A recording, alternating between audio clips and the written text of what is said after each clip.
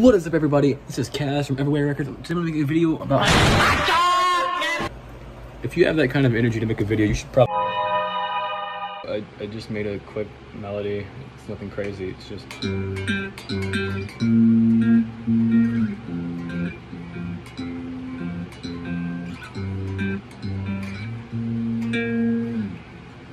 I'm a half step down, so that's D sharp, C sharp, G sharp, F sharp, or yeah, F sharp, A sharp, D sharp. Nothing crazy, and it's 4, 6, 4, 7, 2.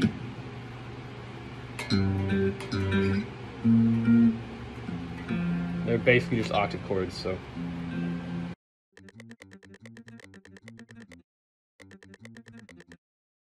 All I'm doing here is, I didn't like how the last note sounded. It was a bit short, so all I did was really record in a quick, longer version of that note, drop it in.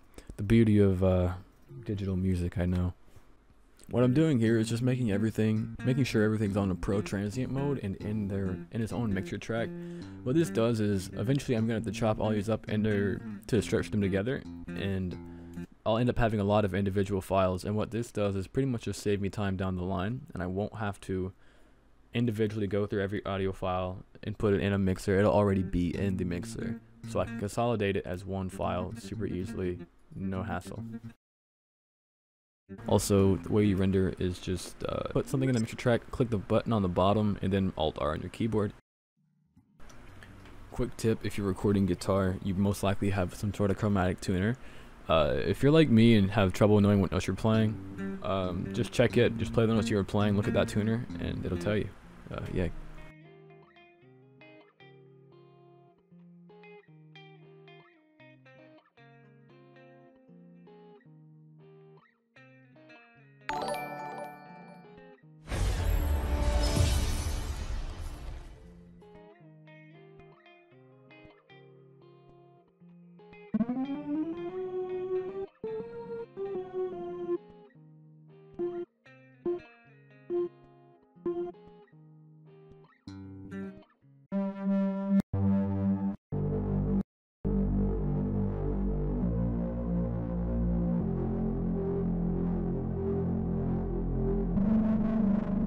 By the way, if you're wondering how to make a respace, it's just 2 saw waves of filter and distortion. Just crank the drive up. That's about it. Yeah.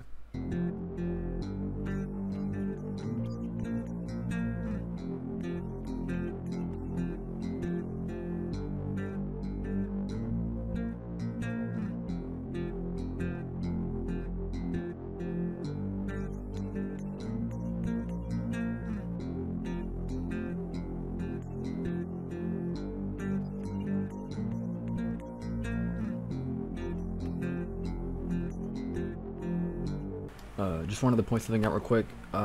There's not too much to explain about this part of the process. It's just a matter of being decent at guitar and freestyling whatever sounds right, and hopefully something sounds right.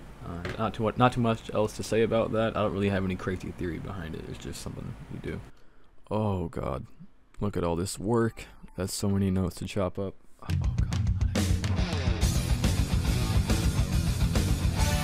Okay, but all jokes aside, this took forever to make. As of now, it's about 4 hours into the editing, and I'm still going. Could you please leave a like on the video?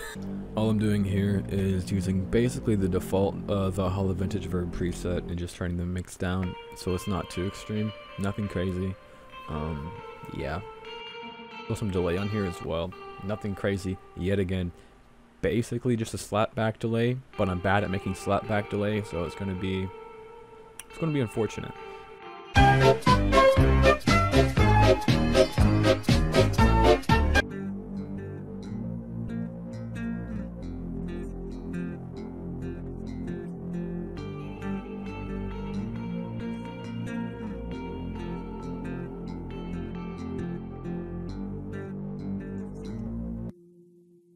One eternity later.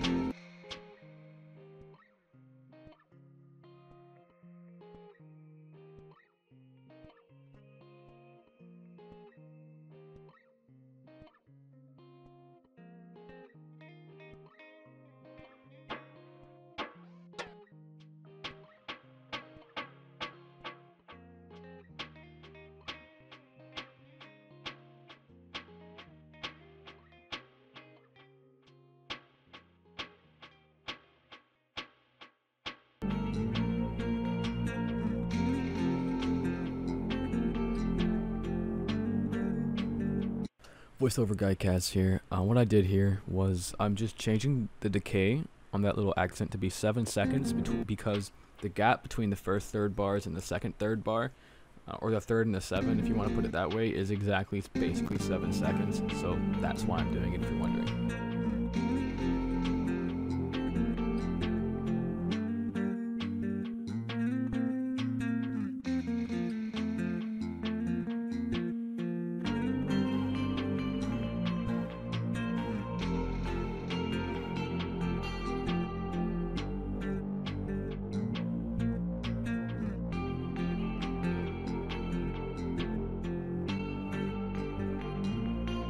Good rule of thumb when it comes to how to use accents properly, in my opinion, is to have one in particular. Obviously you can tell which one it is in this beat, that is very unique and can be played in certain areas where it doesn't stand out and it fits where it needs to be, and that's what this one is, obviously.